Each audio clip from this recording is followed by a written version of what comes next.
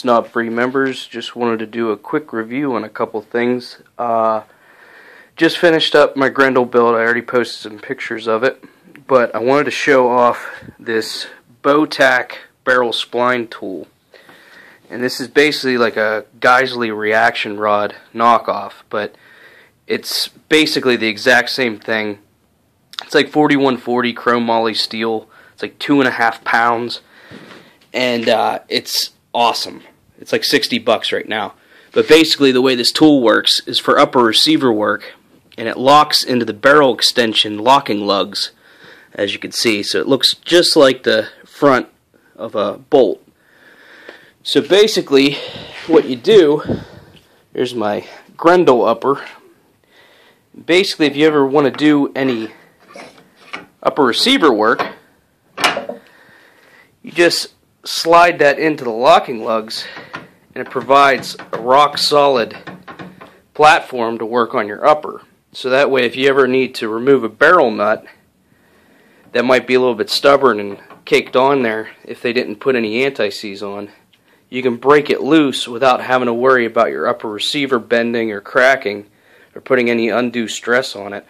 So basically all the stress and all that torque is placed on the barrel extension itself.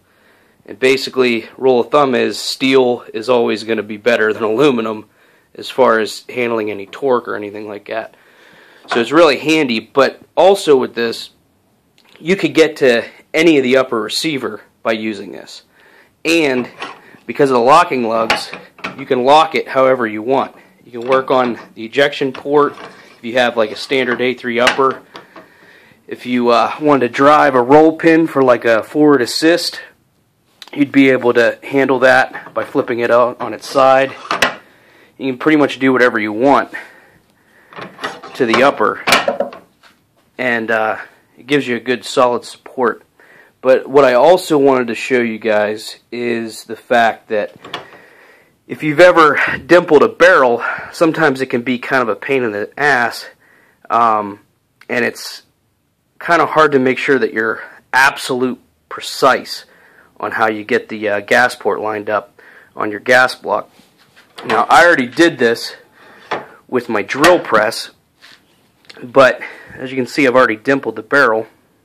Kind of out of focus, but I already dimpled it. But I was going to show you guys a little tool that I have.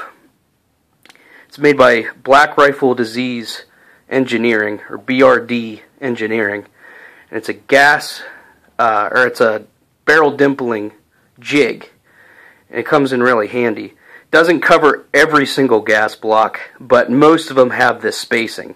But regardless, it'll at least do one dimple for pretty much any gas block, because the gas block is basically the gas port on the gas block is indexed off of the rear set screw.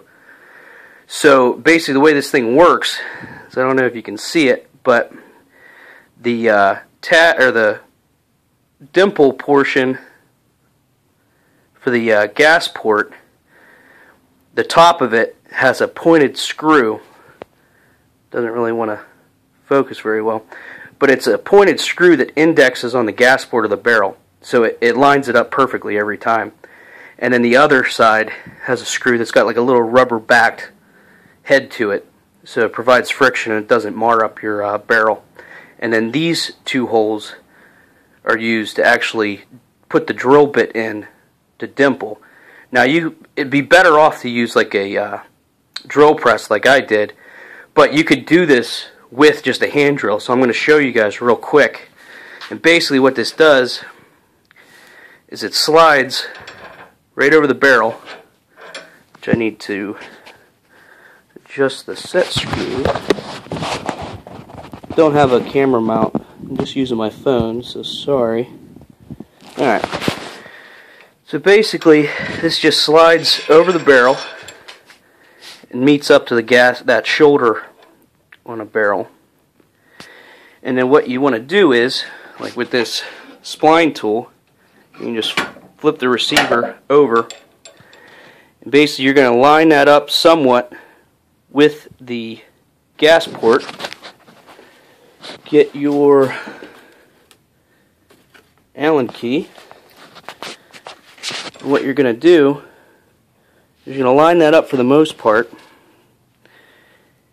and then you're going to tighten it down. Once you get it a little bit tight, I just kind of move it back and forth, and you can tell that the tip is indexing on the gas port. And that locks it into place. And for added strength, just tighten down on that rubber screw. Now we got it locked down. And then you just flip her over, and you're going to have it perfectly lined up for your set screws for most gas blocks. And like I said, it'll at least get the first dimple perfectly straight.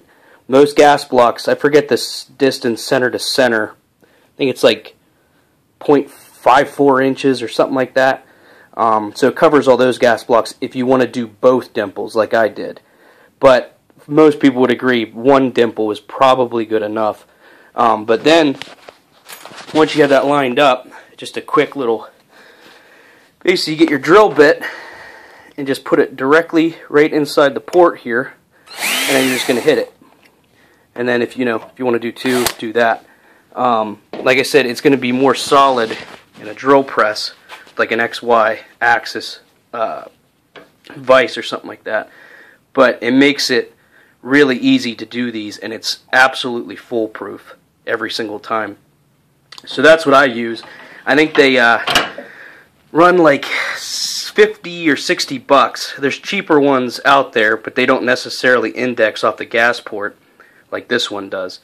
But they definitely come in handy, and if you want to pick one up, I think brdengineering.com and also Brownells sells them too. That's actually where I bought mine. But if you have any questions, feel free to ask me or PM me or whatever. And thanks for watching.